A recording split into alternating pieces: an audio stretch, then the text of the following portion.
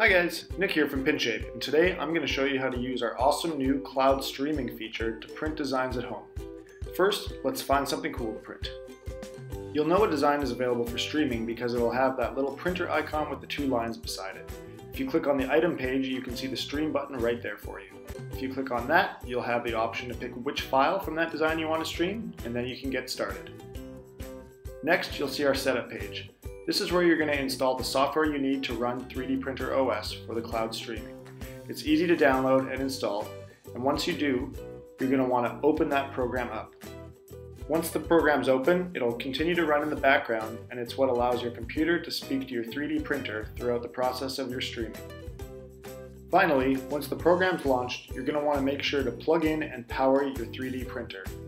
After that's done, it should just be a second until it automatically detects that everything's working and moves on to the settings page. On the settings page, you'll be able to select which 3D printer you're using as well as which filament you're using. You can adjust any of the slicer settings and the temperature settings, but for the most part, the default value should work. You'll also be able to select your support settings and raft and brim if you want to. Once you're happy with that, you can move, scale, and rotate the item that you're about to print with a couple handy buttons to center and put your object on the bed. Once you're happy with the settings, you can go ahead and send the print job to your printer. This will allow us to process the files and get them ready for print. When that's done, your bed will start heating, followed by your extruder. After everything's heated up, your print will start.